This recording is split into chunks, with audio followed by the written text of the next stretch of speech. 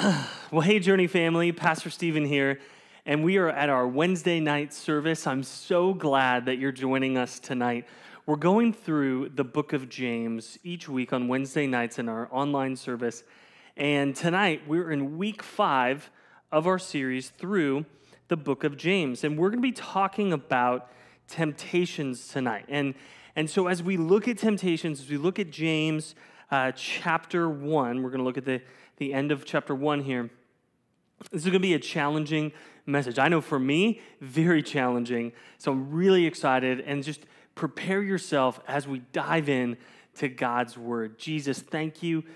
Thank you for your brother, James, in writing this book and giving us clarity on what temptation is and how do we fight temptation and where are you in the midst of temptation. God, thank you. Help us to see clearly, to hear your voice clearly as we look at your word tonight. In your name, amen. Well, all right, church. James chapter 1. In the book of James, we're looking at a faith that works. A faith that works. James 1, 13 through 18. Let no one say when he is tempted, I'm being tempted by God. For God cannot be tempted with evil, and he himself tempts no one. But each person is tempted when he is lured and enticed by his own desire. Then desire, when it is conceived, gives birth to sin. Sin, when it is fully grown, brings forth death. I think we've all experienced how temptation leads to sin, then sin just leads to death in our lives. Verse 16, so do not be deceived, my beloved brothers. Now remember, as he uses beloved brothers, it's a familiar term, so this is brothers and sisters. Every good and every perfect gift is from above. Every good, some gifts are good gifts, and then some gifts are the perfect gift you need. May not be the gift that you wanted, but it's the perfect gift. It's from above, coming down from the Father of lights, with whom there is no variation or shadow due to change. Of his own will, he brought us forth by the word of truth, that we should be a kind of first fruits of his creatures. So as we look at temptation tonight, I've got 3 things to say. I've got temptation, that we're driven to worship. And then I've got this other point of that we're created to live, because in our text here it talks about death or life, that we're created to live. And then finally, the gifts of God, that God is the giver of gifts. And what I want to say first is temptation is something that is a human experience. Temptation is a human experience. Even Jesus, who's perfect, was tempted. That's right. So hear me. Even Jesus, who is fully God, fully man, lived the life we couldn't live, died on the cross in our place for our sins. He rose on the 3rd day, defeated our greatest enemies of Satan, sin, and death. Jesus was tempted. Jesus was tempted to not go to the cross, but he did it anyway. Jesus was tempted to give in during the 40 days of fasting in the desert. Jesus was tempted by Satan himself. Jesus was tempted, but he never sinned, which means the pressure of temptation never let up for Jesus. Because here's the reality about temptation is when we're tempted, that temptation, that pressure builds. I really want to eat that chocolate bar. I really want to eat that food. I really want to drink that drink. And I say no, and I say no, and I say no. And the longer I say no, the more there's a sense of temptation building in our lives. And Jesus never gave in to temptation in any way. Well, I know for me, I'm tempted by a lot of things. I'm tempted every time I drive past Buffalo Wild Wings to go get wings. Literally, I love chicken wings. And when I drive past Buffalo Wild Wings, I think I would really love to go to Buffalo Wild Wings and get some wings, because I love chicken wings. When I drive past or go close to the chocolate shop ice cream shop, which is this awesome Wisconsin chocolate ice cream shop. If you haven't ever been to chocolate shop ice cream, you gotta go. It's like the best. Now, some of you may be thinking, Pastor Stephen, you don't eat dairy. You're right, but chocolate shop has phenomenal soy ice cream. Now, I know you dairy lovers, you're thinking, why would you ever eat soy ice cream? Because I don't do regular milk anymore. I do soy milk and almond milk and oat milk. And Chocolate Shop ice cream has the best. You cannot get any better with their dairy-free ice cream. I know this seems like an oxymoron, but I am tempted by it because it is so good. Now, as we look at temptation, the truth we need to see is that resisting temptation and learning how to resist and overcome sin and temptation is built on small moments.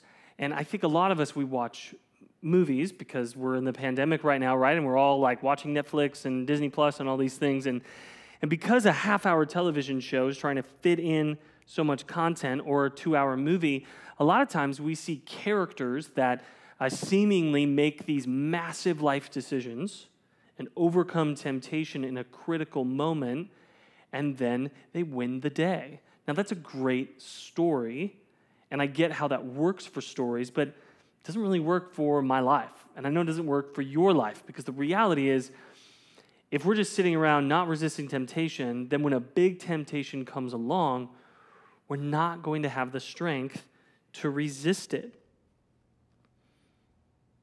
And a lot of times, large moments of temptation really arise from a life that lacks discipline. So hear me out, because as we look at temptation, we're going to look back at the text, but these are the opening remarks.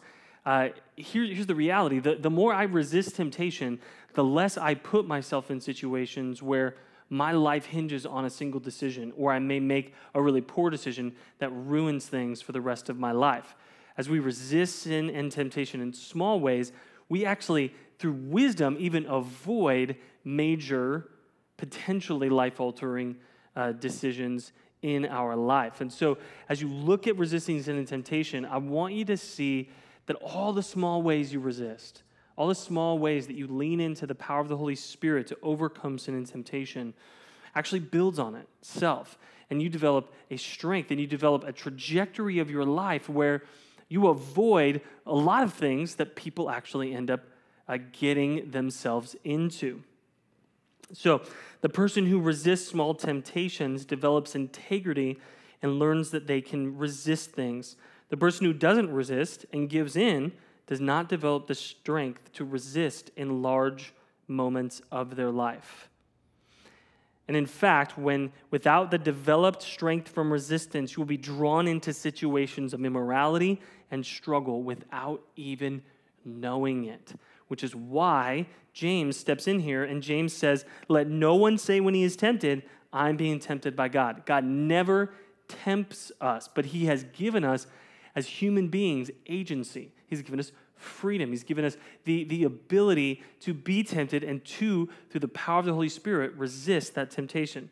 For God cannot be tempted with evil. He himself tempts no one, but each person is tempted when he is what? Lured and enticed by his own desire. And this text, what this is teaching us, is that any temptation you have, it's something that you're desiring. It's something that you're desiring. So as we begin to look at temptation, I want you to realize that all the temptations you have and these struggles that you're having, there is something that God has made you in his image and likeness. There's something you want, and Jesus is holding out good things for you that will satisfy that desire, but the world holds out other things that will also satisfy that desire. So let's look at some of those things. Because we're made in the image and likeness of God, we're driven to worship. And if we don't worship Jesus, then we're going to worship other things. What are we going to worship? Money. What are we going to worship? Sex. What are we going to worship? Power. What are we going to worship? Comfort. You've heard me talk about this before. What's our worship going to go to? Control. Where's our worship going to go? Significance. Excuse me. So if we're made in the image and likeness of God and we're driven to worship, then I want you to see that temptation is being tempted by money, sex, power, comfort, control, significance. Being tempted by any of those things is not the problem is not in those things in and of themselves. Money in and of itself is not evil. Sexual pleasure in and of itself is not evil. Power being used rightly is not evil. Having comfort, not evil. Having control over something is not evil. Having the desire for significance, these are not evil things. However, when we make them God things, right? When we don't worship God, but we start to worship money, sex, power, comfort, control, significance, what ends up happening? Well, we end up giving into temptation. Now, you may be thinking, Pastor Stephen, I thought you were going to talk about really, really specific sins. Here's the thing. I could talk about my specific sins. I did initially, right, my temptation to go to Buffalo Wild Wings, or my temptation to really want to get soy ice cream from Chocolate Shop. I'm tempted towards anger. I'm tempted towards being really bitter at times and unforgiving. But my temptations, they may be the same. You may be tempted to anger, but the reason why you're tempted to anger is different than my reason. So we need to talk about the underlying issue, the worship issue that's in temptation. So how do we overcome sin and temptation at the worship level? Well, it has to do with believing God is good. We don't have to look elsewhere. God is great. We don't have to be in control. God is gracious. We don't have to prove ourselves. God is glorious. We don't have to fear others. And we need to train our desires to want God more than the things of this world. So, as you look at this first part of the James, how are you training yourself? In what ways are you resisting temptation in small ways and then building up a resistance and building strength? Because we're all enticed by our own desires. I don't know what your desires are. I know what mine are.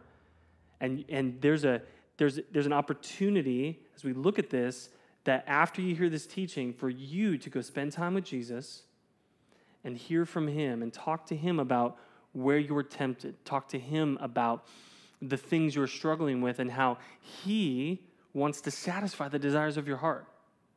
And he doesn't want you to keep going back to worshiping the things of this world. Because we resemble what we worship. So when we worship Jesus, we become who God meant us to be. But when we worship money, sex, power, comfort, control, significance, what ends up happening? We end up resembling those things, and our life actually gets smaller. Verse 15, desire, when it has conceived, gives birth to sin. And when sin is fully grown, it brings forth death. So as you begin to worship, as you begin to see that your temptations to sin are a worship issue, what's at stake here is life or death. What's at stake is life or death. See, we are in this world right now where sin is in the world, and entropy is a reality of our life, meaning everything goes from order to disorder. Entropy is the slow movement towards death that all things this side of heaven experience. And as we begin to give into our desires, as we begin to give into our desires and then sin, we actually speed up entropy in our life. But when we trust in the living God, when we worship God, it's as though God extends the joy in our life. Now, that doesn't mean you have to live longer just because you worship God, but it does mean that there's wholeness in your life when you worship God. And you have met people who seemingly have everything: money, sex, power, fame, comfort, control, significance. They have everything that you want, and yet they're empty. What is that? Well, sin has given birth to death in their life, and they have everything they want, and yet it's like ash in their mouth. And God has so much better for us. But the way we access that is through worship. Through worship on Sunday when we gather, through worship during the week. I listen to a massive amount of music. I listen to, music meant for church worship and music that's just meant for any sort of thing. And I love music. I love all types of music. In fact, the other day, my boys were like, "Dad, why are we listening to country music?" And I was like, "I like country music." They're like, "What?" I said, "I don't like all types of country music, but there's some that I like." See, I can listen to all types of music, but I recognize that listening to music meant for worship, man, that builds my heart up. Being in the presence of God's people, man, that builds my heart up. Spending time in God's word, wow, that builds my heart up. Looking at my life, all of life is worship, that I'm pouring myself out to Jesus, and I want to worship him with everything that I have. I begin to then shift, and I begin to have the strength through the power of the Holy Spirit to resist temptation.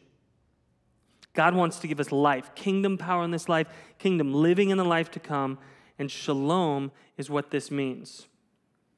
Shalom meaning wholeness. Now, how do we do this? Because Nicole is going to, in a couple weeks, she's going to talk about faith and works. So you may be thinking, well, Pastor Stephen, how does this work when I'm super tempted? And James says later, if you have faith but don't have works, then your faith is dead.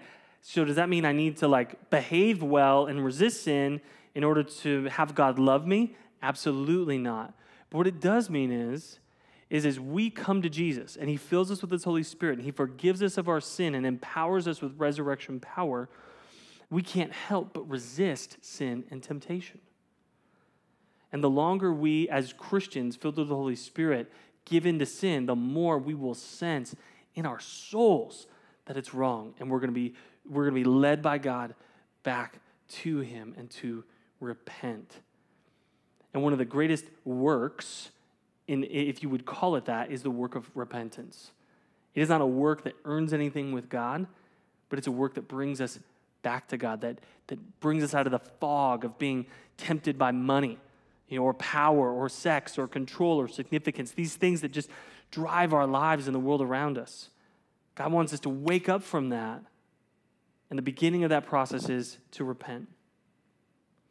Now, I love how this text goes because James says, okay, so when desire is conceived, it gives birth to sin. When sin is fully grown, it gives birth to death. I don't want any of that. So then James says, but guess how good God is. What does he do? What does God do? Verse 16. So don't be deceived, because the enemy, the world, they're not giving you good gifts. James is teaching us something here. Every good gift, every perfect gift is from above. Everything good that any human being has is from God. Meaning, God is so amazingly gracious that even people who hate him and don't love him, God is giving them good things. Every good and perfect gift. Not every good and perfect gift the Christian gets. Every good and perfect gift anyone ever gets, that's from God. The devil never gives you a good gift. Don't be deceived. That's what he's saying. Don't be deceived. Don't be deceived by money, sex, and power and all these things of the world. Every good thing, every perfect gift comes from God, the Father of lights, with whom there is no variation or shadow due to change. Why is that important? Because Jesus is the same yesterday, today, and forever. That God is not changing. You're not going to wake up one day in the midst of your sin and temptation and find God not being faithful. That in the midst of our struggles with temptation, God will remain faithful. That's what James is teaching here. Yes, we'll be tempted to sin, but God's not the cause of it. So don't be deceived by the world, thinking, well, I don't love God and I have good things. How many times have you heard that? I don't love God. I seem to have a good marriage. I seem to have money. I seem to have all the things I want in my life, and I've never loved God. What is James saying? No, all of those things are from God. Every good and perfect gift is from the Father of lights, with whom there is no variation or shadow due to change.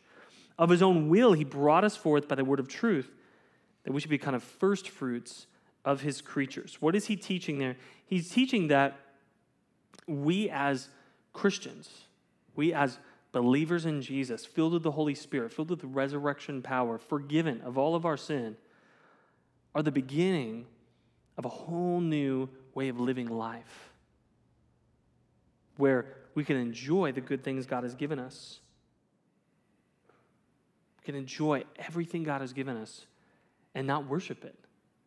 And outside of the power of the Holy Spirit, what happens to people?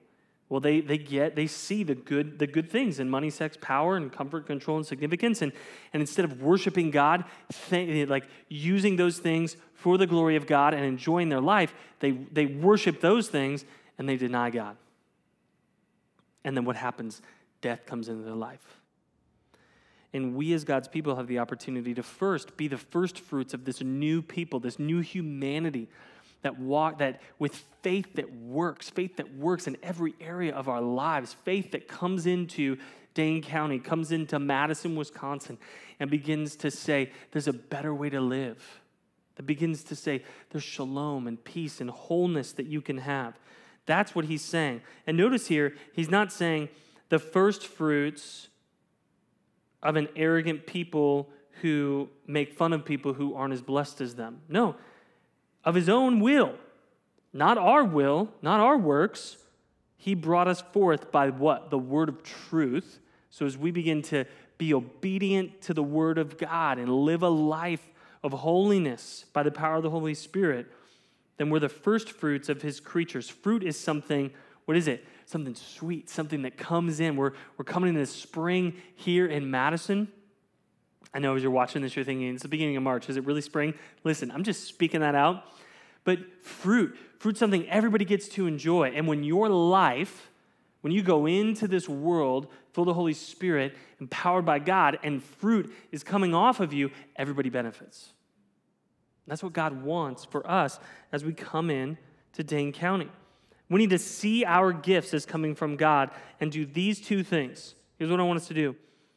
I want us to be grateful, because thankfulness is a key to happiness. Thankfulness creates space for humility in our lives. And Nicole's going to teach on humility in just a few weeks.